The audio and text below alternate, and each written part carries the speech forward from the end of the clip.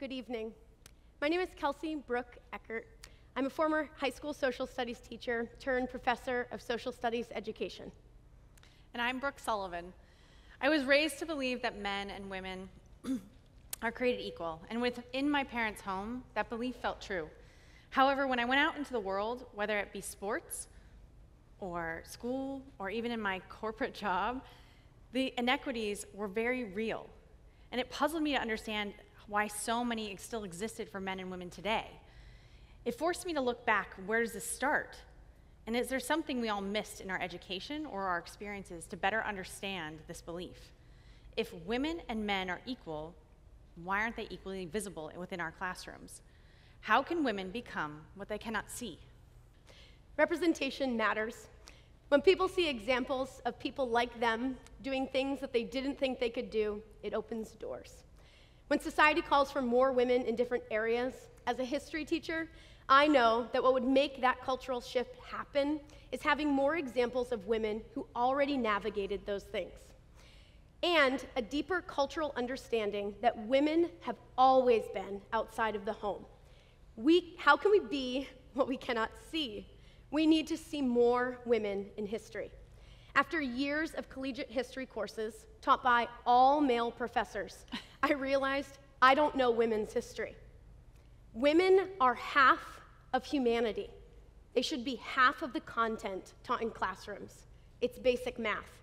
Sick of lamenting the lack of women's history in history classes, Brooke and I founded the Remedial History Project. The Remedial History Project is a nonprofit working to get free women's history into primary and secondary classrooms. In history class, I joined Kelsie in producing a weekly podcast. It comes out about women's history, and it comes out every Monday. We blow up topics and we break the former understanding of history to re-educate everyone on the history we missed in our own educations. We also produce free videos and lesson plans that meet current practice on social studies education that a teacher could snag off of our website, www.remedialhistory.com, and implement tomorrow. We recommend books and films and fascinating women that you should learn more about. I start every class I teach with this question: what is the past? When an event happens, do all people agree on how that event played out? History was once current events.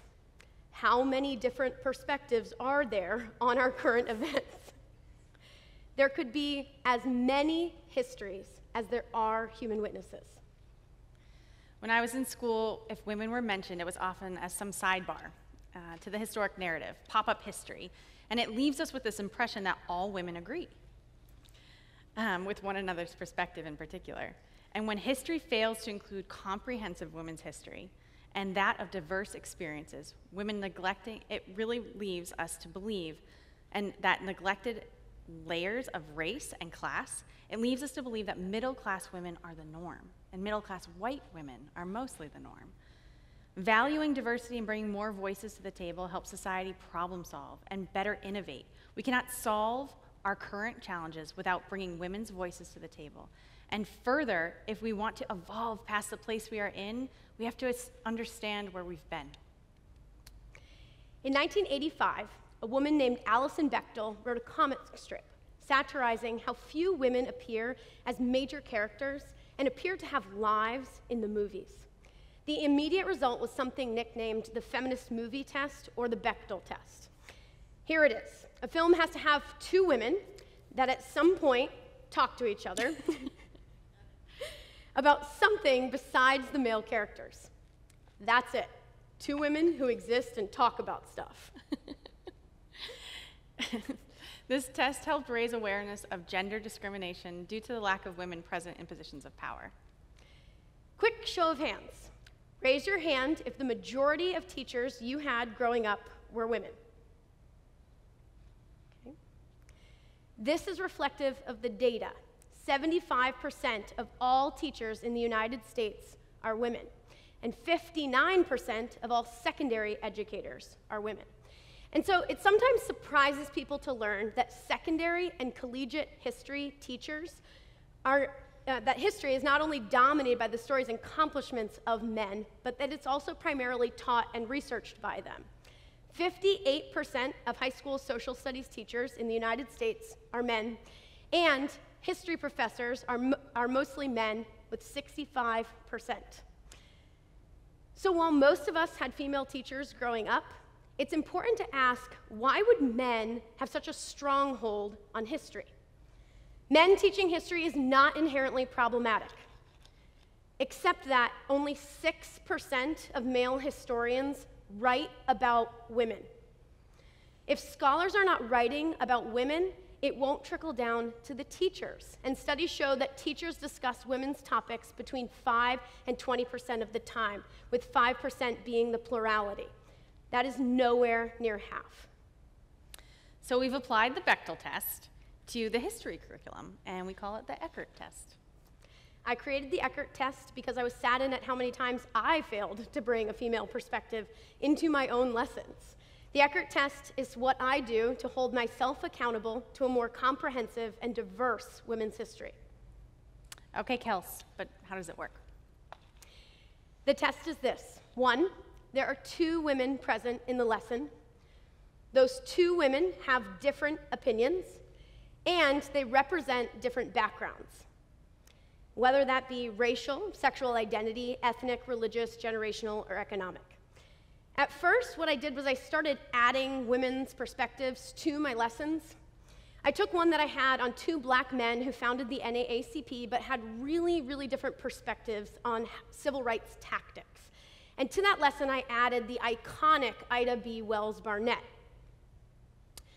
She also founded the NAACP, but what I had done was I put Wells Barnett in a position where she had to speak for all black women. There wasn't any women's diversity. Men get to be diverse in history. They get to have disagreements. But women who just pop up into history class don't get that luxury enough. I'm not sure I could name 2 women from every era, but I could name 2 men, so I think this is the problem. It's definitely challenging, but with research, it is doable in every period and region of the world as far back as you can go. Even Mesopotamia? Brooke, even Mesopotamia. I can name Kubaba off the top of my head. She was the first monarch in all of world history. And with some Wi-Fi and an hour, I could make this happen. But let's pick a topic that most people in our audience know better: early American history. Okay. The further back people go in history, the more they tend to stereotype women into domesticated housewives. We often hear people oversimplifying women's history and providing cop-out reasons to exclude women from the narrative. Women didn't do much. Cute. That's a great point and a perfect example of the way that women's history gets erased. In every region and period of not just the US, but world history, women were there, they were documented, and diverse in thought and action. We know some native societies were matrilineal, where they passed power down through female lines, including the Wampanoag, who lived on the land that we are on right now. And while the ideal for women in both native and colonist cultures was to become mothers and serve in domestic capacities, in both cultures, women worked outside the home, taught, earned wages, sued for their freedom, owned land, voted, and participated in the politics of their time. Women were on the Mayflower when it arrived, 17 of them. We know all of their names. Okay, but do we know enough about these early women to have a colorful debate or discussion within a history class? Yes. We know that about most of these women, and Native women and white women, through the writings of the men who came with them. So the Mayflower landed in 1620, and one of the biggest questions that should be investigated in a secondary history class is about the interactions between the so-called Pilgrims and the Wampanoag when they arrived. And so, it is important to note that in 1675, these 2 groups were engaged in the bloodiest war in US history. And between 1620 and 1675, a lot changed. Clearly, so much changed, especially for the Wampanoag. They contracted European diseases, and 90% of the tribes were eliminated. Weetamoo was the leader of one of the tribes in the Wampanoag Confederacy, and she was also sister-in-law to the great leader. She married many times to form alliances, and when one of her husbands died in English custody, she called foul. Time passes and she remarries, but eventually things between the Wampanoag and the English become too tense, and her sister's husband, Metacom, called Philip by the English, goes to war. Weetamu's various marriages throughout her life meant that she commanded the allegiance of every major tribe in the Wampanoag Confederacy. Weetamu had to decide whether to lead her people to war or to try to negotiate with the English. Her husband sided with the English, but she decided to side with the great leader, Metacom. She dissolved the political marriage and turned those allied with her against the English. But Kelsie, the Eckert test has to have 2 women present, isn't that correct? Correct. Okay. So this is a great place to bring Mary Rowlandson. She's captured and brought to Weetamu during King Philip's War. She was held for 11 weeks and years later published a book about her experience that we can read as a primary account. Current practice in education asks students to become historians themselves with primary sources from the past. So how amazing that we can go this far back and that there are sources not only about women, but by women. Yeah, so cool. Rowlandson and Weetamu are awesome because they are 2 women who disagreed and represent different backgrounds. Rowlandson complained that Weetamu didn't give her enough to eat. In reality, Weetamu was in charge of a massive war effort in a time of scarcity. Rowlandson was ransomed home.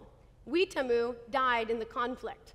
Her decapitated head was brought back as a trophy, and when the imprisoned Wampanoag saw it, they wailed in agony over the death of their leader. Leaders. Clearly, women were not just housewives in either culture, and colonial history is absolutely already being taught in our classrooms. Yet, but to accurately tell the story of what happened in the past, we still have hurdles ahead.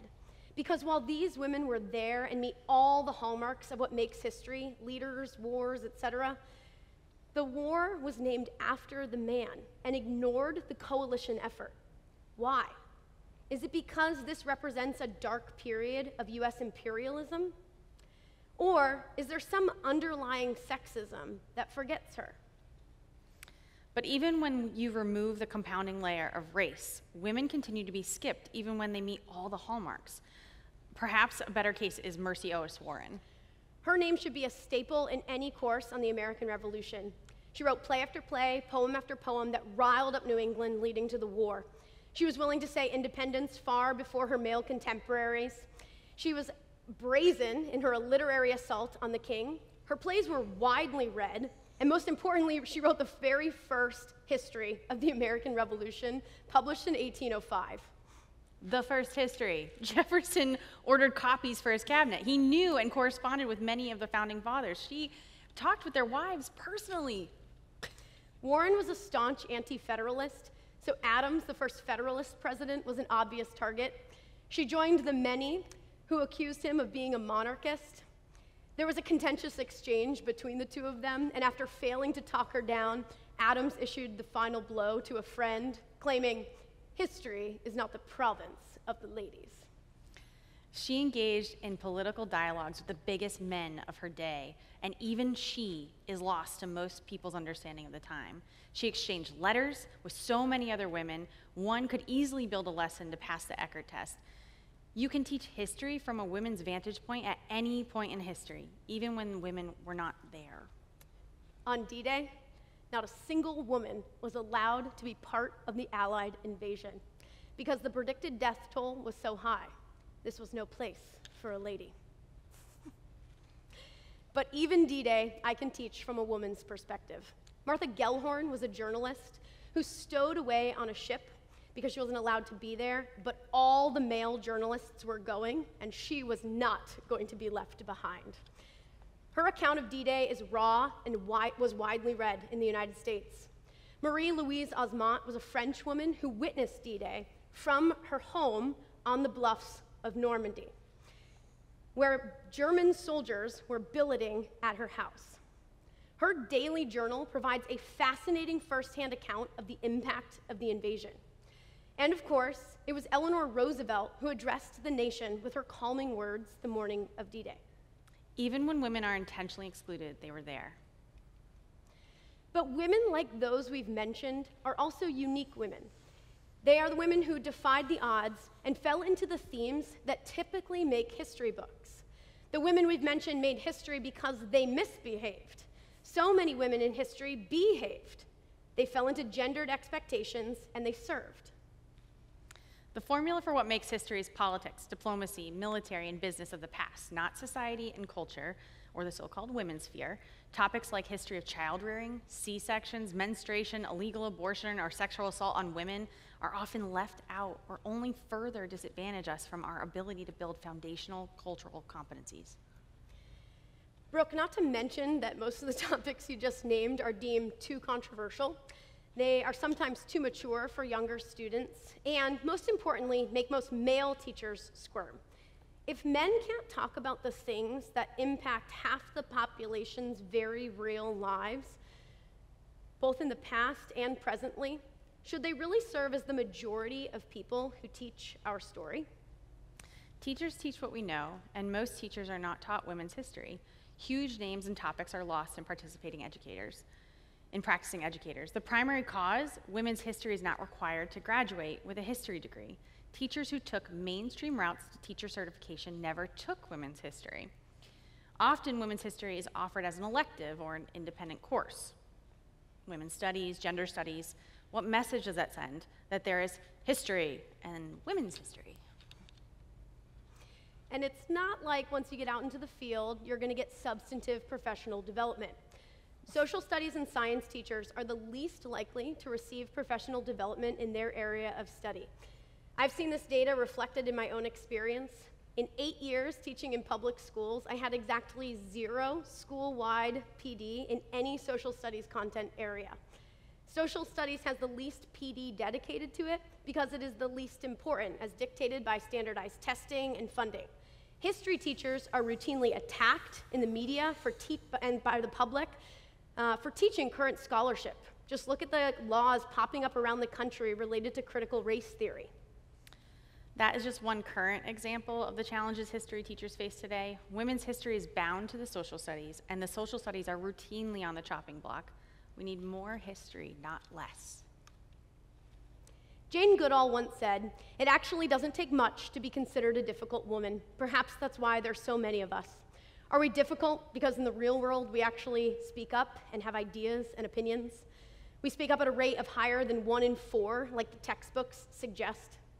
Do they belittle our disagreements as catfights because there aren't enough historic examples of women's arguments and debates to legitimize our differences? Women are not an interest group. They're half of humanity. Women do not agree. They are diverse and have been present throughout history. We need to question the history we think we know. We all need to relearn history to include her story. When we hear the story of the past that doesn't include women, we have to literally break our brain and ask ourselves, wait, where are the women? Representation matters. How can we be what we cannot see? We need to see more women, both in history and teaching it. Lastly, we need more people to engage in fixing this problem. We need to get the examples and materials to using current practice, like those that Remedial History Project has to teachers' hands, and it's free. Teachers need to be encouraged to attend trainings and learn how to incorporate women's voices into already packed curricula. To solve today's problems, we need to better understand the history of half of our population. Women's history has to be half. Thank you. Thank you.